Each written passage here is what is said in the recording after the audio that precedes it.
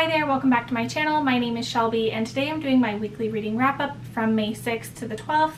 Today I'm filming this on Sunday, which is Mother's Day here in the US. I had a wonderful day with my husband and our daughter, and if you celebrate Mother's Day, I hope you had a wonderful day.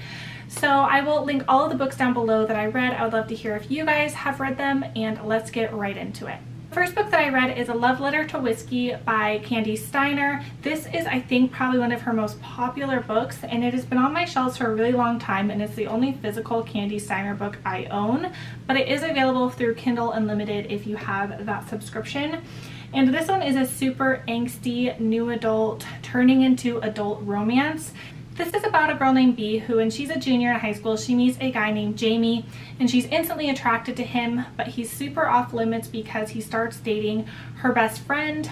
But he's a senior in high school, so he's about to leave for college, and when he does, Bee accepts that she'll never see him again. But Bee is super surprised when she goes off to college the following year and discovers that Jamie is also at her college in California. They both moved from Florida to California to go to college, so she's really surprised that he is at hers. And of course there are still feelings there, and she thinks that he likes her, but she has a boyfriend, so it's definitely not good timing. So it follows them for the next decade or so, kind of them coming together and being pulled apart and it never being the right moment, and it's full of drama and angst and you just want them to be together. Then I was so frustrated by Bee.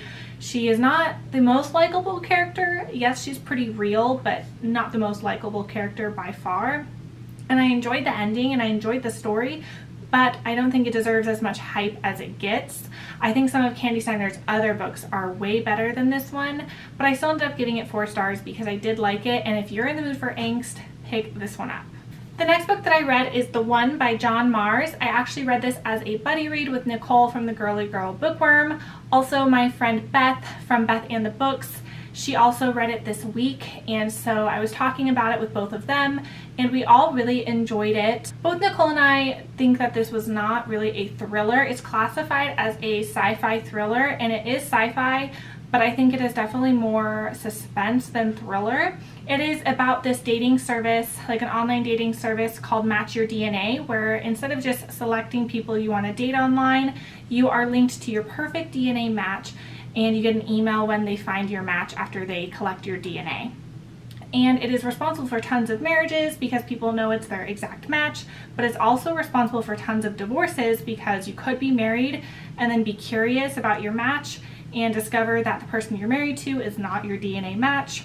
And it follows 5 different people, 2 men, 3 women, and their experience using this service. I really liked that each chapter was really short. At first I had a hard time following the 5 different people, but I picked up on it pretty quick, and what's really great is each chapter leaves on a cliffhanger, so you're wanting to find out what happens to each character next. And I thought this was really, really good. I don't really know what I was expecting, but I loved the sci-fi element. It's not like really heavy on sci-fi, it's just this DNA matching is sci-fi, and I thought that was really unique. I really enjoyed this book. It is full of really unlikable characters, so if you don't like unlikable characters, this isn't for you, but that didn't bother me whatsoever. I think Nicole and I rated it roughly the same. I think she gave it 4 stars or 4.5. I gave it 4.25. It wasn't my all-time new favorite suspense or thriller, but I thought it was so good, and like I said, I loved the sci-fi element. The next book that I read is an ARC. It is called The Women by S.E. Lines. This follows a college student named Samantha, and she starts dating a college professor. His name is Peter, and everyone thinks he is so charming and handsome, and he's definitely older than Samantha by like 20 years.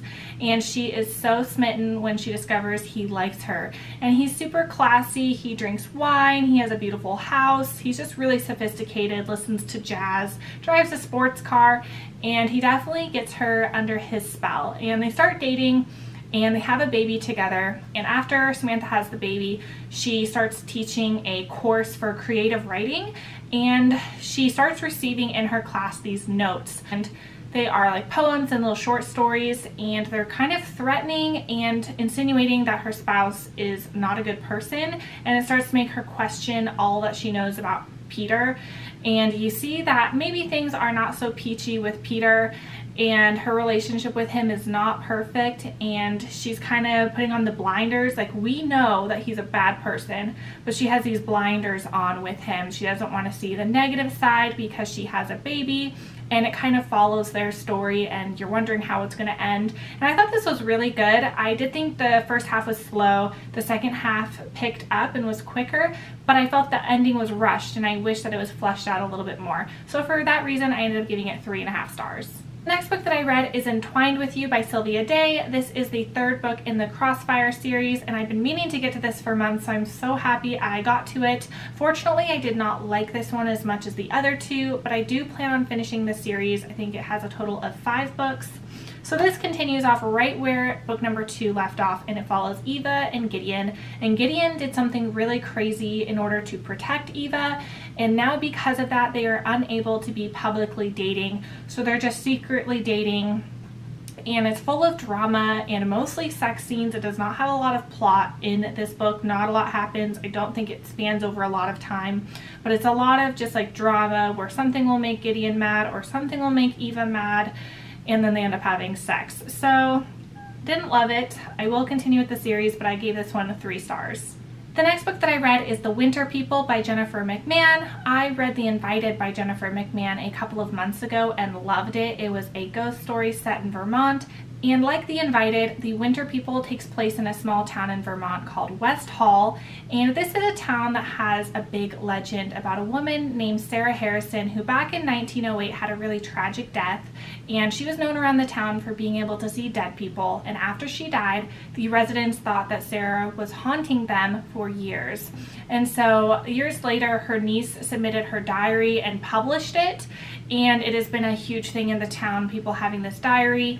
And so you're seeing through the perspective of the diary back in 1908, and also currently, I think it was 2015, so almost a century later. So you're jumping back and forth timeline. So the 2015 timeline follows 2 different people. The first is a 19-year-old girl named Ruthie, and she lives in West Hall, and she discovers that her mother is missing, doesn't know where her mother went, and so she starts looking around her house with her little sister to try to get clues, and she discovers that her house that she lives in is the house that Sarah Harrison grew up in and lived in and died at. So there's a lot of creepy things going on at that house, and they discover her diary. And so she's one of the characters currently, as well as a woman named Catherine whose husband just died. And she lives in Boston, but she picks up her life and moves to West Hall because she learns that her husband spent his last day alive in West Hall, and she really wants to know what happened. When she looks through his belonging, he finds a copy of Sarah Harrison's diary. And so you're jumping back and forth between 1908 as well as currently 2015, and you're trying to put the pieces together, wondering how they're going to connect. How is Ruthie and Catherine's stories connecting? And this was a great ghost story. I'm usually not a paranormal reader, but this really works for me. It's a creepy crawly ghost story. Definitely don't want to read it in the dark. Highly recommend this one. I gave it 4 stars.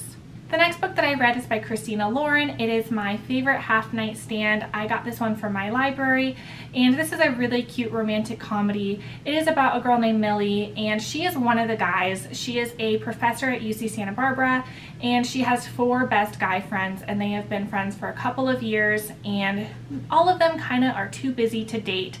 They love their jobs and don't date a whole lot. Well, she is best friends with Reed. He is one of the guys.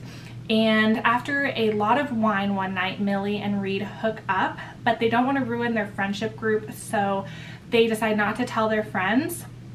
And a few months out, they have this big gala going on at work, and none of them have dates, none of them are dating anyone, and so they decide to sign up for an online dating site. And this is after Millie and Reed hook up, and they're starting to talk to people. It's pretty entertaining, and of course Millie makes a fake profile and she matches with Reed, and she doesn't tell him. And so of course you follow this crazy situation and you kind of see where it's going, but it was a lot of fun. I love it. I really like Christina Lauren's writing. I think they are a great author duo, and they always have some really fun romantic comedies, and I gave this one 4 stars. The next book that I read is an ARC, and it's called The Favorite Daughter by Kara Ruda, and this is about a woman named Jane who is a mother and a housewife, And she has two daughters named Mary and Betsy, but unfortunately Mary died a year ago, and ever since Jane has been pretty messed up. The family has been torn apart, but Jane is trying really hard to keep her family together, even though her daughter and husband want nothing to do with her. And you know that she struggles with some mental health issues, and she's not the most reliable narrator, to say the least. And she is holding some secrets, and she is one of the only people she thinks knows what happened to Mary on her last day. But she's wrong. She starts receiving these notes, and someone is stalking her and kind of threatening her, and you're kind of wondering what's going to happen. Didn't love this one. I'm not a huge fan of this style of book. It reminds me a lot of The Perfect Girlfriend by Karen Hamilton and The Flight Attendant by Chris Bohjalian. But I didn't love those books at all. One I gave 3 stars, one I gave 2.5, and so this one I ended up giving it 3 stars. I didn't love the narrator. I just didn't find it very compelling, and I wasn't really shocked by the ending. I totally saw it coming. So it wasn't a favorite. Like I said, gave it 3 stars. The next book that I read is actually a set of novellas by J.R. Ward. It is called The Wedding from Hell, and it consists of The Rehearsal and The Reception, which are prequels to her Consumed series. So I have Consumed on my shelves, but when I was looking into reading it, a lot of people said you want to read these first. And at first this was only released as an audiobook, but they just released the ebook this month, so I was finally able to get around to reading it. And this follows 2 firefighters, well, kind of a group of firefighters, but the main 2 characters are Anne and Danny, and they are co-workers. They are both firefighters together in the same precinct, and they are members of this bridal party for one of the guys who's getting married. And of course a lot of drama happens at the rehearsal dinner, at the reception, and there's a romance going on between Danny and Anne, but of course there's drama, and I have a feeling that it's just going to bleed into Consumed, because Consumed is about Anne, and I'm assuming it's about Anne and Danny, but this backstory will help us understand the story more. So I did really enjoy these. They were super short, and I ended up giving them 3.5, 4 stars. The last book that I read is A Heart and a Body in the World by Deb Coletti. I've heard nothing but great things about this book. I've heard it super impactful and emotional, and I definitely agree. This is about a high school senior named Annabelle who 1 year ago survived a terrible incident, a terrible tragedy, and ever since she's been pretty depressed. And now she's graduating high school, and she decides that she wants to run cross country from Seattle to Washington, D.C. And she thinks she will make a difference. She needs to do it for her own mental health and healing, but it's a huge feat, and a lot of people think she won't be able to do it. But as many people think she won't be able to, a lot of people support her and want her to do it. And she doesn't just run across the country. She actually has her grandpa following her in his RV, so it's them kind of road tripping / her running. And this is such an emotional story. It had me crying quite a bit. And it's really hard-hitting. I think that it's a really important story. I can't really say too much else about the plot line because it would give kind of the ending away, but it is a quiet read, but it has a really loud message, and I highly recommend this one. I ended up giving it 4.5 stars. So those are all the books that I read this week. I hope you guys enjoyed, and I will see you guys on my next one. Bye.